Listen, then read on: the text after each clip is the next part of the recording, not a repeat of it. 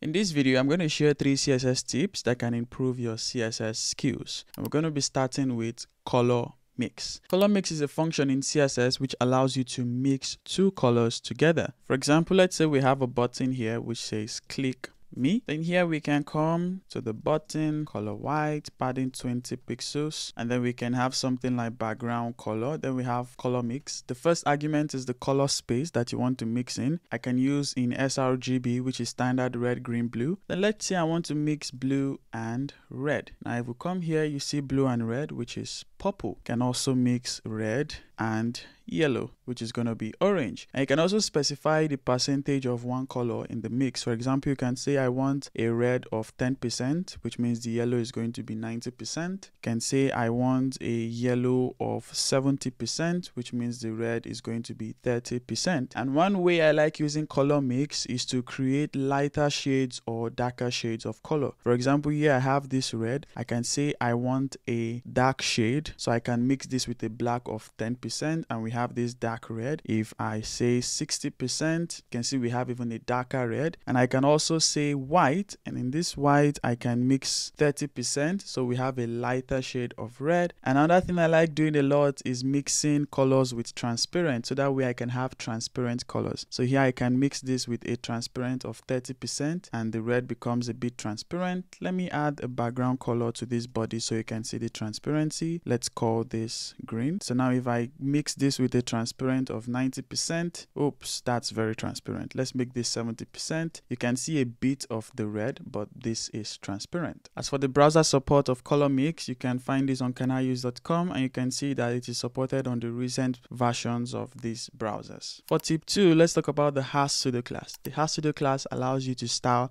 an element when it has another selector. So let's say we have a div, and in this div we have an input. We can style this div when this input is in focus using the has pseudo class. And we can say when a div has an input in the focus state, then we're going to style the div. Then we can give the div a 1 pixels solid red. Let's say by default the div has a border of 1 pixel solid green, padding 10 pixels. Let me make this 2 pixels. So by default, the div has a border of 2 pixels solid green. Now when the input comes in focus, the div now has a border of red. So you can see that with the has pseudo class, we can style the div when the input is in focus. And you can do a lot of interesting things here. You can use any valid CSS selector here, and as long as this selector has this selector, then you can style this selector. Unlike color mix, however, this is not fully supported in all browsers. It's supported in the recent versions of Chrome, Edge, and Safari, but as for Firefox, there is a condition here. You have to turn on a particular flag for this to work. As for the third CSS tip, we're going to be looking at sibling combinators. Sibling combinators allows you to style a sibling of another element. Let me show you some examples. Let's say we have a button here that says hi, and we have a span here that says hello. Now you can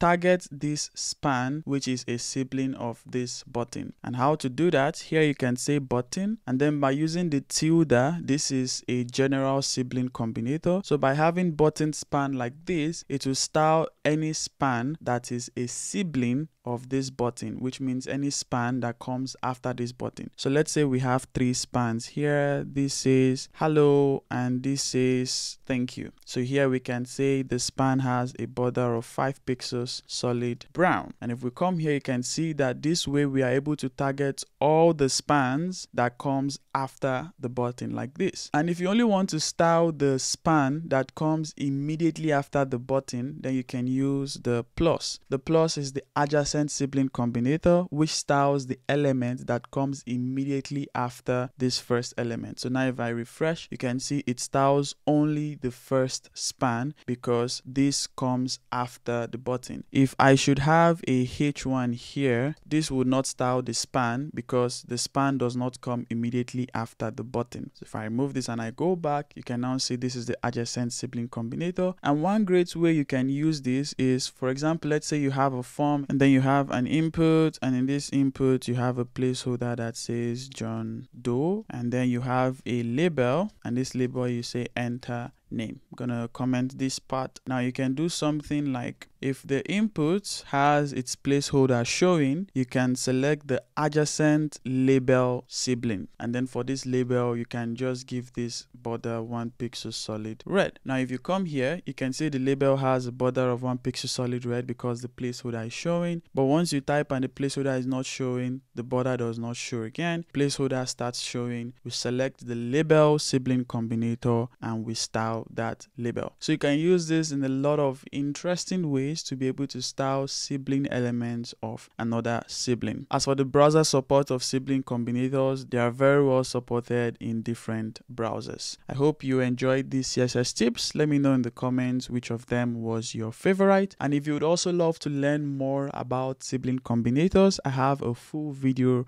on it. It's currently somewhere on the screen. You can check it out. Please give this video a like, share with others, and subscribe for more CSS tips like this.